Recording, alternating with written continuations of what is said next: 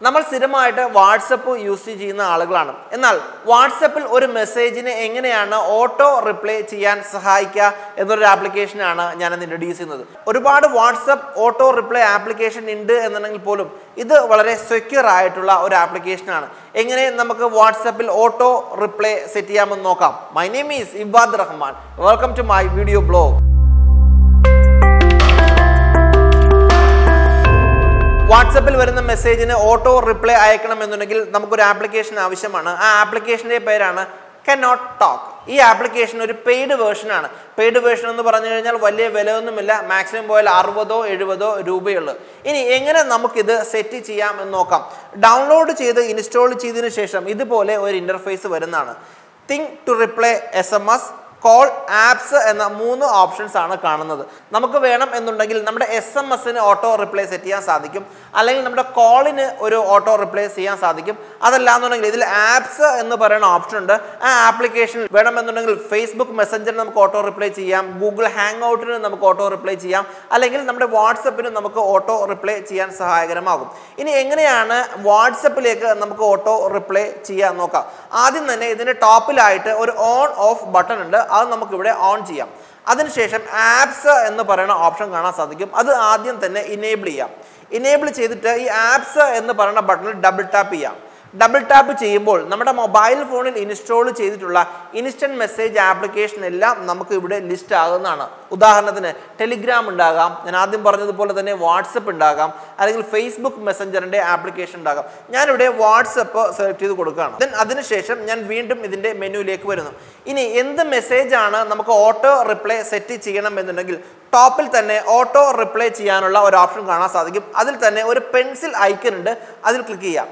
അത് ക്ലിക്ക് ചെയ്ത് കഴിഞ്ഞാൽ നമുക്ക് ഓട്ടോ റിപ്ലൈ പോകേണ്ട മെസ്സേജ് നമുക്ക് ഇവിടെ സെറ്റ് ചെയ്ത് കൊടുക്കാൻ സാധിക്കും. അതിനുശേഷം ഈ കാണുന്ന ബട്ടൺ നമുക്ക് ഇനേബിൾ ചെയ്താൽ മതി. ഒരു കാര്യം നിങ്ങൾ ശ്രദ്ധിക്കേണ്ടത്, ഓട്ടോ റിപ്ലൈ എന്ന് പറഞ്ഞു കഴിഞ്ഞാൽ ഒരു ഇൻ്റർനാഷണൽ സ്റ്റാൻഡേർഡ് അനുസരിച്ചിട്ട് നിങ്ങൾ മെസ്സേജ് സെറ്റ് ചെയ്യുന്ന സമയത്താണ് എന്നുണ്ടെങ്കിലും ഇത് ഓട്ടോ റിപ്ലൈ എന്ന് അതിൻ്റെ അകത്ത് മെൻഷൻ ചെയ്തിരിക്കുന്നത് നന്നായിരിക്കും.